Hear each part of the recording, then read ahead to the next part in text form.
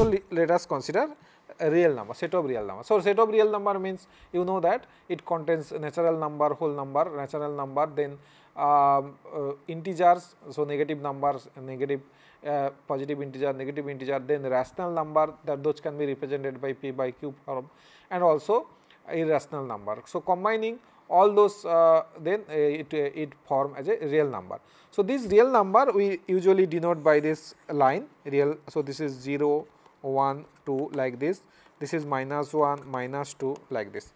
So, we usually denote like this. Now, in this real number we want to take some subset. So, you can consider suppose A is a 0, 1, this subset, okay, and this sigma field generated by A, suppose this 0, 1. So, what is the sigma field generated by this? So, because we already discussed it. So, this is if you consider whole R, suppose whole R, because we need to satisfy these 3 properties. So, these 3 properties, S has to be in the class of subset. If any element in this subset in this set C, then this complement also has to be part of this set, and any infinite collection if you have in C, then union of this countable infinite, union of this AI also has to be in C. Now, if you consider S equal to R, it is a infinite, because all those example what we discussed up to this, here you can see that it is finite set. So, that is why you can say power set contain 2 to the power n number of elements. But if it is a infinite like real number, or even if you take the interval 0 to 1, so then it is a countable infinite. So, if you consider the power set, it is huge. So, we cannot just count it, just you cannot say 2 to the power n type of things. So, it is not a finite. So, we represent it by some cardinal number. So, cardinality. So, this is kind of some different concept. So, then we do not want to go in that complex. So, that is why we want some particular sigma field that is actually useful for us. So, here if you consider the sigma field here, sorry, yeah. So, here we are considering this set R, and then we want to consider all subset of so sigma field generated by this element 0, 1. So, then by properties 1, it has to be, this set has to be here R, then its complement also. So, that is nothing but the null set. Now, this set also here, because we are saying sigma field generated by this set A. So, then it has to be here. So, then its complement also has to be there. So, that is nothing but 0, 1 complement. So, then you can see that if you take the union, then it will be R. So, this is the smallest sigma field generated by this set A. So, this is a sigma field. Now, if you consider some special, because we need to some more subsets are there in real line. So, let us consider sigma field generated by, suppose A and B are 2 real number, any real number such that A is less than B, sorry, A is less than equal to B, some real number. Now, consider a collection, suppose let us denote some C. This is nothing but all A looks like this, such that A be a real number, A less than B. Suppose if you consider this collection, and then you take sigma field generated by this C, all real number. So, suppose let us denote this is C1, C1. Now, another collection we can take C2. This is suppose minus infinity to x, such that x is a real number. So, now let us consider sigma field generated by C2. Now, we will not go through more details about it, but it can be proved that even if you can take open, both open, or this closed, this open, like that, any of this, and then you take the sigma field generated by C1, and if you consider sigma field generated by C2, then this sigma field will be same as this sigma field, because all collection, all this set, it will be included by sigma field generated by C2. Here also all collection, whatever you have to include complement, you have to countable union, all these things you have to include. So then you can see that both sigma fields are same, and this kind of sigma field, it is known as some, it has some known name. So this sigma field generated by C2, it is known as some Borel sigma field. Borel sigma field. Okay. So this Borel sigma field contain all the intervals. So all half open, half closed intervals. So even minus many to x intervals, all this. So this is called the Borel sigma field.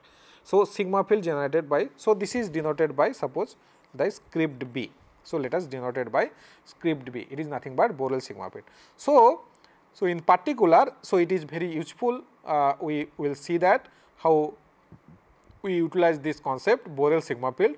So because all kind of set you can think, most of the cases it will be inside Borel sigma field. There are some few, it is not Borel, we say Borel, not Borel measurable. So there are some Lebesgue measurable, not Lebesgue measurable. We are not going in details in that direction, just to understand the basic things. So now if you consider a sample space, now we are going back to the our concept of sample space. So random experiment, then you have a sample space. This sample space, it may be any abstract set, it may not be set of real numbers, subset of a real number, it may be anything, and then you have a collection of subset of S that form a sigma field, Then you have this collection, that is actually your space. We say it is a probability space whenever we are defining a probability on that. And now in that again in the real number system, we have a real number, and then we have real number, and then we have Borel sigma field. So we want to relate these things, two things. One, in the left hand side, it is our usual sample space and some collection of subset of S that form a sigma field, and the right hand side we have the real number system and the Borel sigma field, and we want to relate by a measurable function. So that, so measurable function, that we want to relate by a measurable function. So this x is to the set of real number. So a function, a measurable function. So till now whatever we defined measurable function, I hope you have understood it, or you can go back and go through again. So what is measurable function?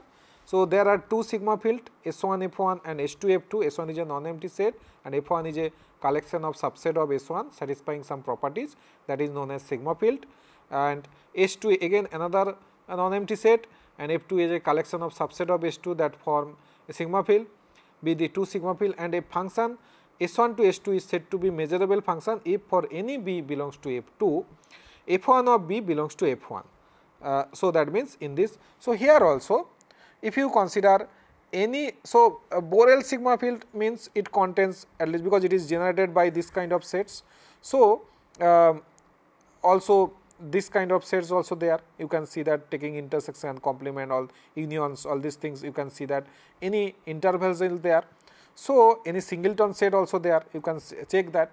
So if you take the intersection like closed interval, this complement if you consider that is there, if you take union, that is there. So in that way you can show that some singleton sets also there. So singleton some number 1, 2, 3, 4 also inside this Borel sigma field. Now if you consider a measurable function, a measurable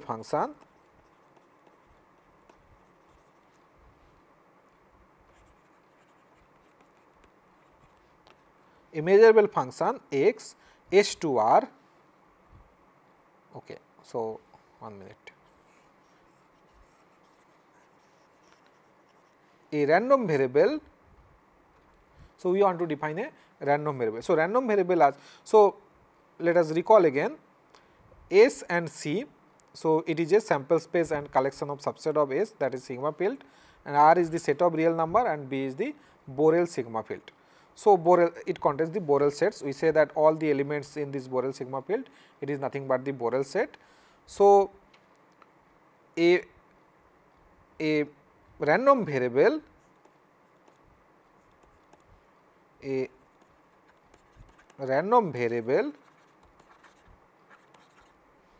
x is a measurable function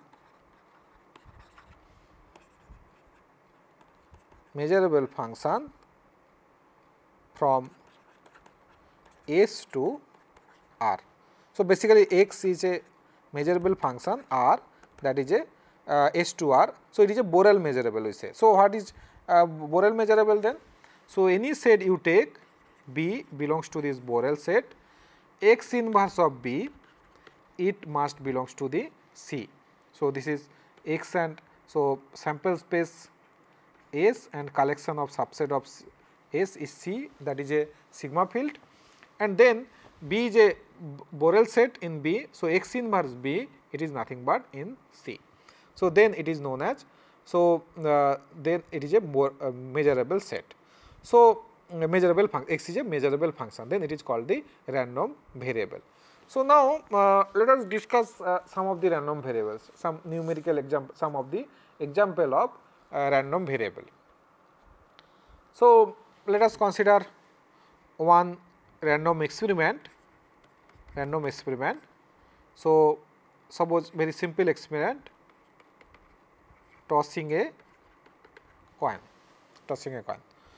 Now, what is the sample space? S is nothing but head and tail. So, now we want to take suppose sigma field like C is the power set. So, we discuss the power set, phi, it is S, then H and T. It contains all the subset of S. Now, we can define a function, suppose x, whenever so x is a function, suppose x of h, x is nothing but S to R, it is a function from S to R, and defined by x of head, this is nothing but x of head, this should be a point. So, here this is the S, it contain 2 points, head and tail, and here is some real number. So, real number is like this 0, 1, 2, minus 1, minus 2, this is. Now, I want to map this on, we want to define a function. So, just a simple one function I want to define.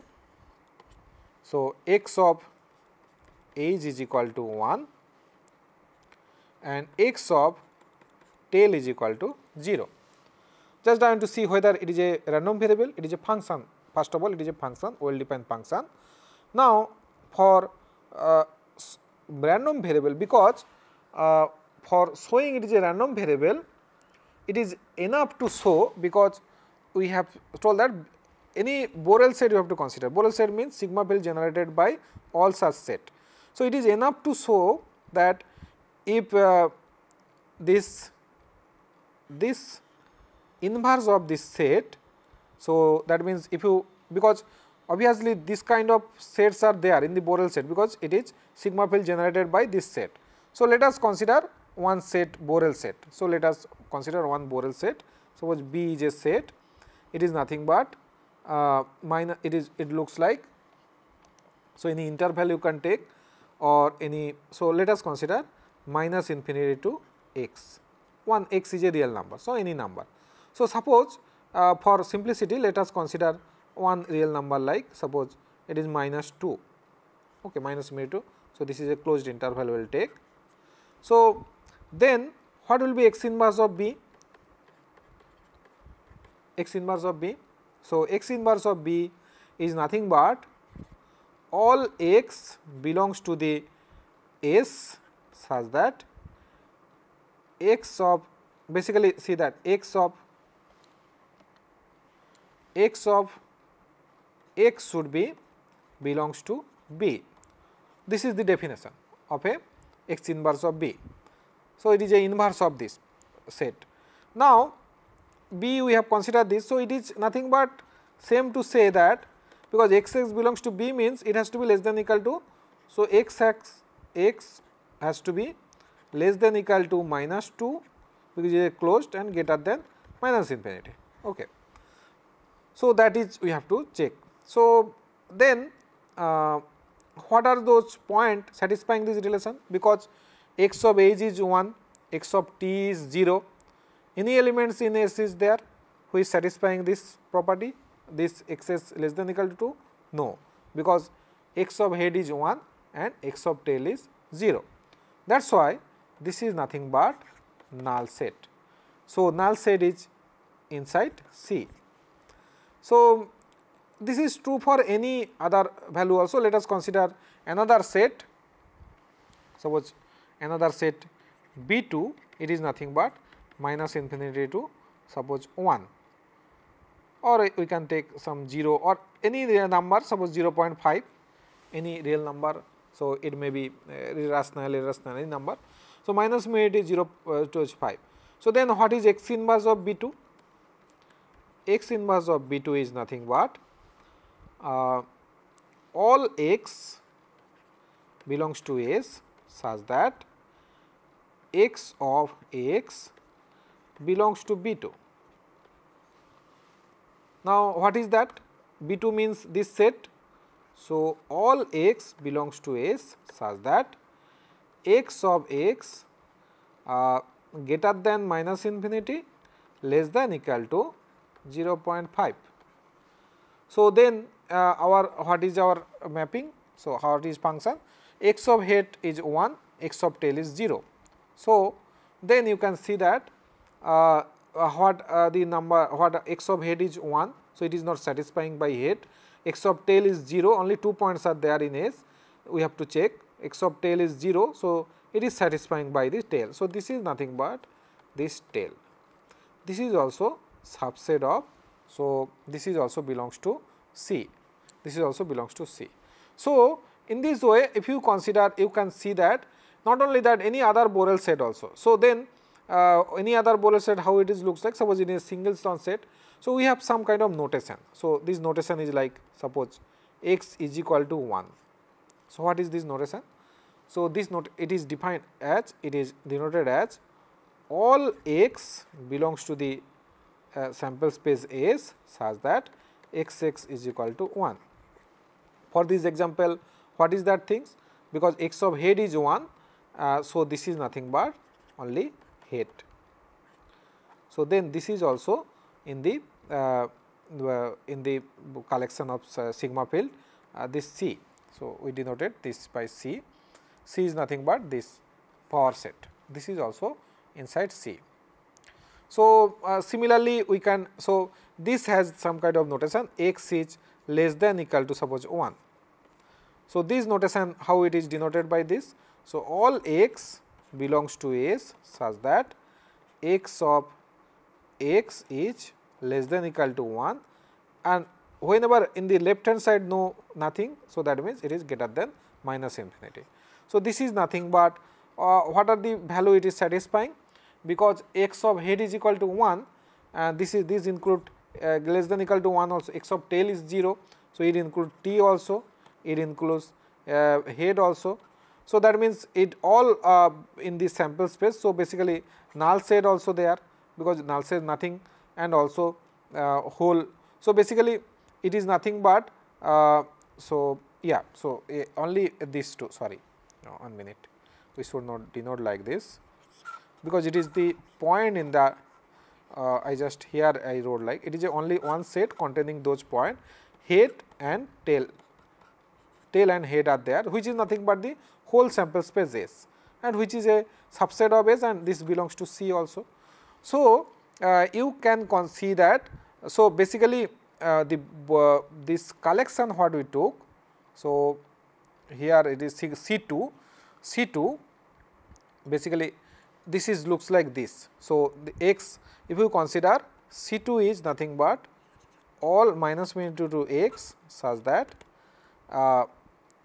x belongs to the real number, and Borel set is we told that this is we just mentioned that sigma field generated by C2, and this is nothing but, so any set if you take like this and take x inverse of this, it is nothing but same as this notation x less than equal to x, because both has the same meanings. X belongs to S such that x is less than equal to 1 minute. So, there is a confusion. So, sorry. So, yeah. So, because we are denoting this x here in the real line, so we need to use some different notation. So, otherwise there will be a confusion. It is better if you take this notation, because x we took as a real number and any s belongs to s as a any element in, suppose let us, okay. So, we need to erase many things. So, just few things let us here we correct it. So, because x is element of s, so this is better that we denote by s here. So, that small x we are denoting as by a real number.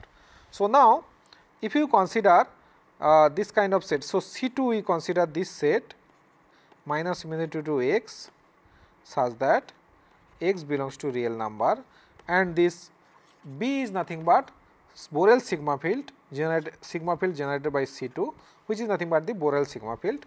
Then what is x inverse of minus infinity to x?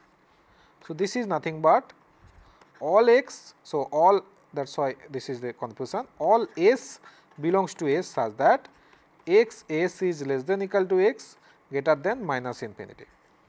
So, again if you denote this notation x less than equal to small x, this is also nothing but, see that this notation all s belongs to s such that minus infinity to less than x of s less than equal to s. So, both are same. So, basically this is nothing but, so this is nothing but x less, it is just a notation only, simplified notation, x inverse of minus infinity to x is nothing but we are denoting by x less than equal to x. Okay. So, what we understood now? So, what we understood now? So, let us from the beginning we started a random variable